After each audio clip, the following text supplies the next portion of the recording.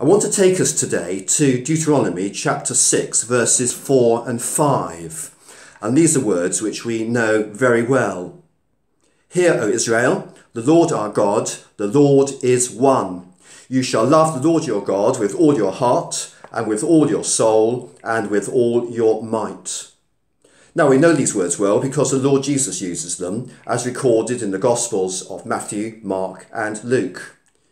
Jesus describes these words of God as the most important commandment.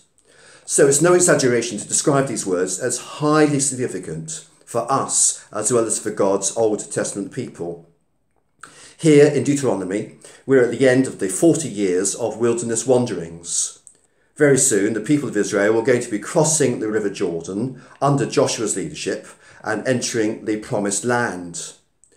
Moses is passing on to the people God's instructions to them. In the previous chapter, he has reminded them of the 10 commandments that God gave to the people those 40 years earlier, just after they'd left Egypt. And now Moses is saying, in effect, listen up, everybody. What I'm going to say now is of extreme importance. Hear, O Israel. It's as if these words come to us in large capitals, in bold, underlined, and underlined many times. Here are 3 things for us to notice about these words. First, what we're told about God. He is the Lord. The word comes twice here. Lord, in capital letters, stands for God's personal name, which we sometimes render as Yahweh or Jehovah. The name is closely linked with the covenant that God has made for his people.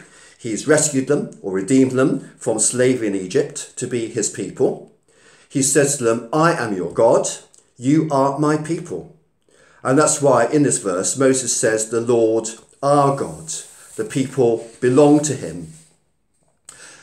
And it's all to do with God's grace, his love. They don't deserve it any more than we deserve to have our sins forgiven and to be made his people. They couldn't rescue themselves any more than we could rescue ourselves. Only God could bring the people out of slavery in Egypt and across the Red Sea.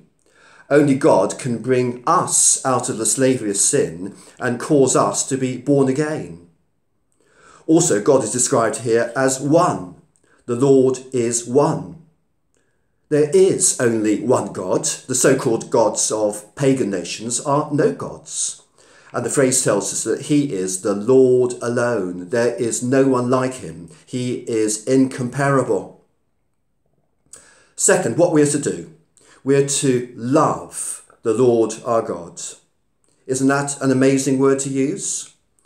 Through Moses, God has been giving the people all sorts of instructions, not least the 10 commandments. Here are things that they are to do. But when it comes to the great commandment, the most important commandment, it is to love God. And that again speaks of relationship. Yes, the relationship is of the Lord and his servants, but also there's a pointer here towards a relationship being that of father and children. Of course, it's only with Jesus coming to earth and bringing in the new covenant that we really understand that the Holy God can be our heavenly Father. What's going to motivate the people of Israel to obey God? What motivates us as those who live under the new covenant to obey the Lord our God? The answer is loving him motivates obedience. The people then could look back at the Exodus and say, wow, how God has loved us. He's done all this for us, rescuing us from slavery, making us his people, giving us a future in the Promised Land. Yes, we will love him and obey him. And we today can look back at the cross and say, wow, how God has loved us. He's done all this for us. He's given us his own son to die for us. He has rescued us from the slavery of sin. He has made us his people. He's made us his sons and his daughters. He has given us a future to look forward to, heaven to come. Yes, we will love him and obey him. And third, how we are to love him. With all your heart and with all your soul and with all your might. There aren't meant to be significant differences between the three words used. All of them refer to the whole of us. I'm sure we realise that heart doesn't just mean our feelings. It's far deeper than that. It's what we would call our mind or our will.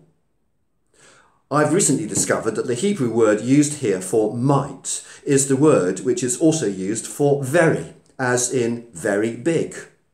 So we could translate that last bit of the verse as with all your veriness, except it doesn't really sound quite right. But it does point to the thrust of the command. We're to love the Lord our God to our full capacity in a very way.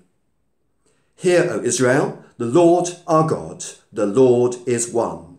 You shall love the Lord your God with all your heart and with all your soul and with all your might.